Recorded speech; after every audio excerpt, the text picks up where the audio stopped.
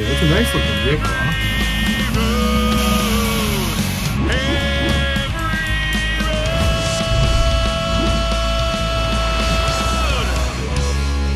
What's up, everyone? This is Joe Sorrentino, New England RC. Got another great product to show you today. I just picked up this high-speed boat, remote control, amphibious hovercraft. My first hovercraft, and it comes from CIS Associates. I've always wanted to have a hovercraft. I've always been curious to see how they work. I know they can be a little on the loud side, which is why I've been reluctant to buy one. But this one, I don't know, it really spoke to me. It was appealing, the price was right. I happened to get it at a good sale price, and it seemed like a good idea. So we're gonna unbox this, and we're gonna look at everything here. We're gonna see how it works, and then we'll give it a nice rep. Let's go! All right, looking at the box. Just says here that we got 2.4 gigahertz race head-to-head. You can go on land and water. That's one of the cool things about the hovercrafts, that they're not just for water. You can try them in land as well. 4-direction racing. That ought to be interesting. Back of the box, we talk about how to charge the batteries, where to put the batteries. We show you how the turning mechanisms work on this radio control. And it's very basic operations. And it's also not a hobby grade RC vehicle. This is a toy grade. So expectations are low right off the bat, because I know that it's not something that I'll be able to upgrade and replace parts if things get broken. You kind of get what you get, and that's it. But that's all right. It seemed like a good thing for the price, and I thought it'd be fun to feature on New England RC. Let's open it up.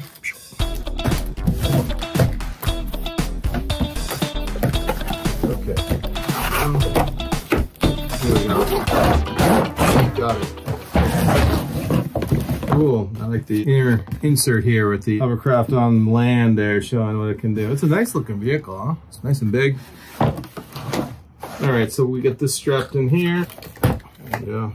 That frees up my remote control. That is a very cheap looking remote. Cheap plastic, but again, toy grade. I don't have high expectations, but as long as it works and looks cool, then we're happy. But on-off switch, power button, left and right. I guess it's 4 directions. Pretty simple. We'll see how that works. Batteries go under here. We'll get the batteries for that in a minute. This is another indicator that it's toy grade. When you have a screw like this and it doesn't just slide out, that's how you know too. I'm sure that's a big giveaway too, just the fact that it's really cheap looking plastic. But if you didn't guess that it was toy grade by that, then you can definitely know when you see that you have to unscrew the bottom too. That's the other clue. Anyway, we'll get to that in a minute. Now I got 2 things here. There's off. And there you go. So, here's the boat, guys. You can see how flat this is without the air. Once you turn this on, the air fills the chamber. You can see on the bottom here where it is. Looks like there's some styrofoam packed in there. Yeah, basically this just fills up with air. And then it makes a lot of noise because it's these 2 fans that power it. And then you can scoot along as you go. It's cool looking. I really like it. It's good size. I would say it compares to like a 1/12 scale vehicle. And it comes with its own charger. Very basic stuff here. You just plug this in, charge it. Interesting too, guys. There was no manual, no booklet for instructions. Just this here on the back. That's it for instructions. So not a whole lot to go over. Just another reason it's toy grade, you know? There's no parts, there's nothing you're gonna do. Hope it don't break, because if it breaks, you're out of luck. That's it. But we'll see. Hopefully we'll get a good couple runs out of it before anything happens, and we'll get to test it out. All right, I'm gonna grab the screwdriver. I'm gonna do this. There we go. Yeah, it works a lot better with a screwdriver.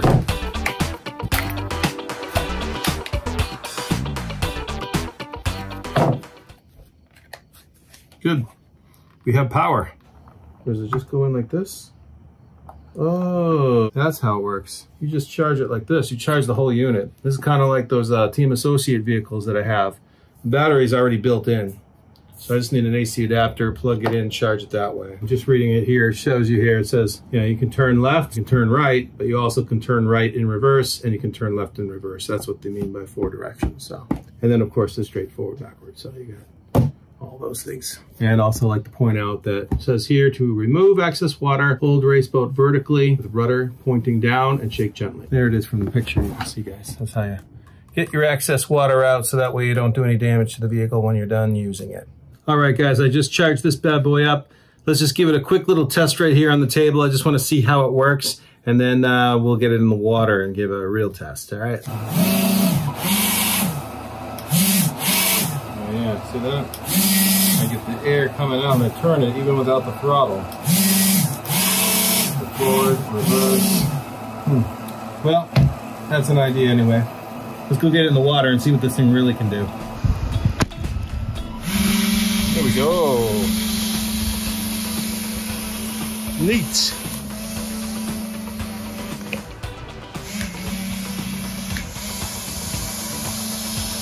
Kind of slow, but fun.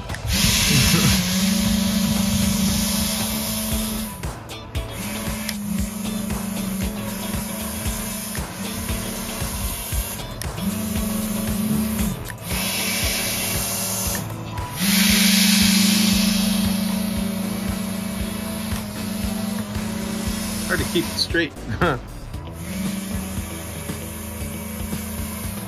Not much for speed. They call it a speedboat, but about what you'd expect for toy grade. But it's cool. It's more a novelty for me. I just like the idea of it. Yeah, it's really slow though.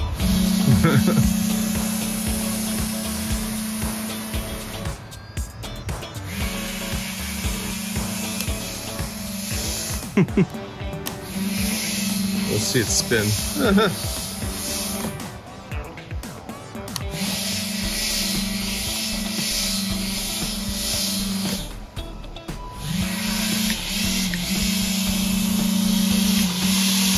Nowhere near as fast as my speedboats, but you know, for what it is, it's fun, it's cool.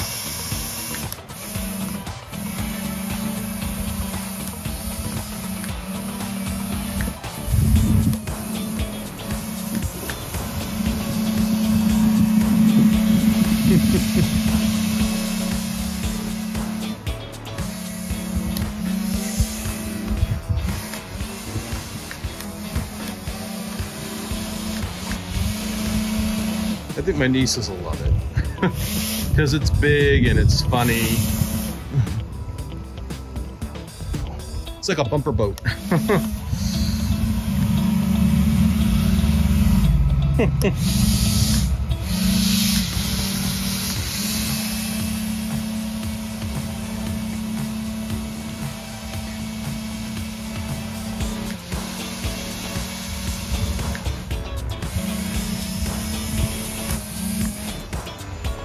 Definitely wouldn't want to take this to a river or an ocean.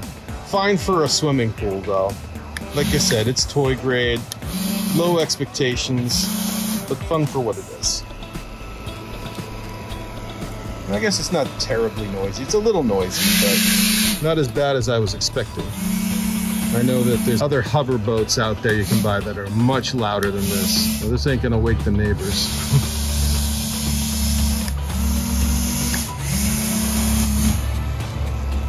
I want to see if we can get it to move on this tile table here. Nope.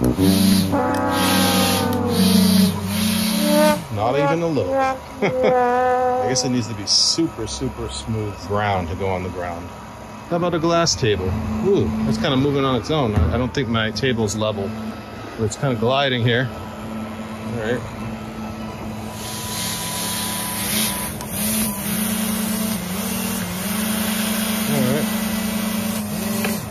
Whoa. It's like an air hockey puck. Oh. Oh, a little bit of movement. There's a cement ground here, so I wasn't expecting much. Try one more time on here.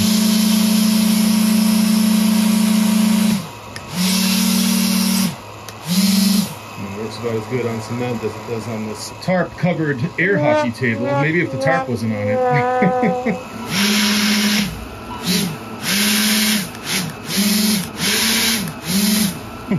Well, I thought maybe on this carpet it would be alright, but it's got to be really smooth ground. How about grass? Wasn't expecting that to work. There you go. Oh, Simon. It works.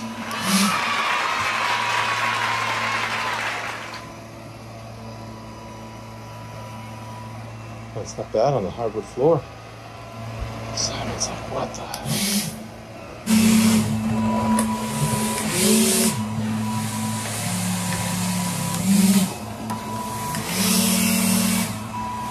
Simon is so curious. He's like, what the hell is that? Oh, bud. Works good on hardwood floor. About the same as in the water. Yeah! What do you think, bud? What the hell is that? I know, it's scary. Can't decide what to do, huh, bud?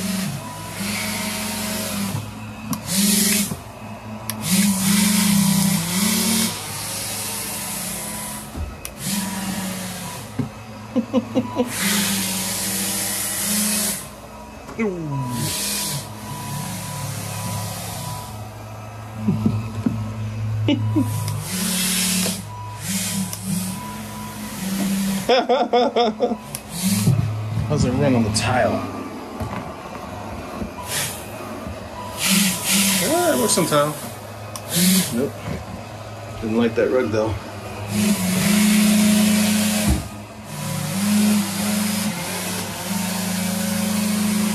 Oh, couldn't jump off the lip there, huh? Who's there? There goes. There, a little more in the water here. This is kind of fun. Yeah, boy.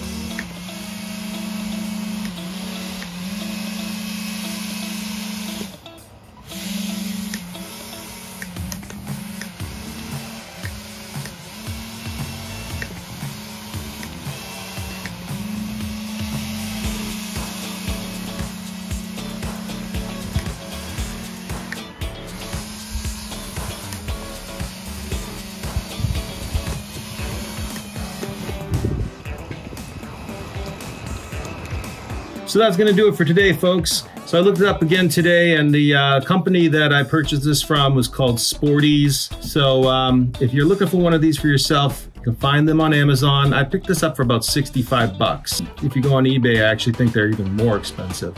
So check the Amazon site because it's a better deal, I think. The main appeal to this thing was it reminds me of the Tyco RC hovercrafts that used to be sold at Radio Shack when I was a kid. And I always wanted one back then, but never got one.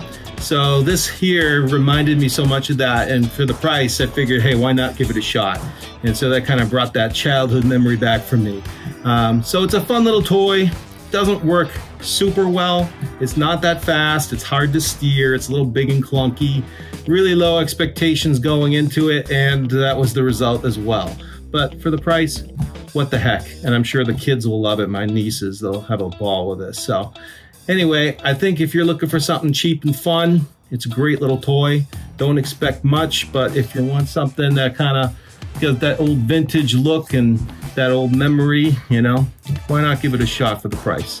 So If you enjoyed today's episode, make sure to like and subscribe to the channel and smash that notification bell to stay updated on when my next video becomes available. Until then, this is Joe Sorrentino saying thanks for watching. See you on the next one.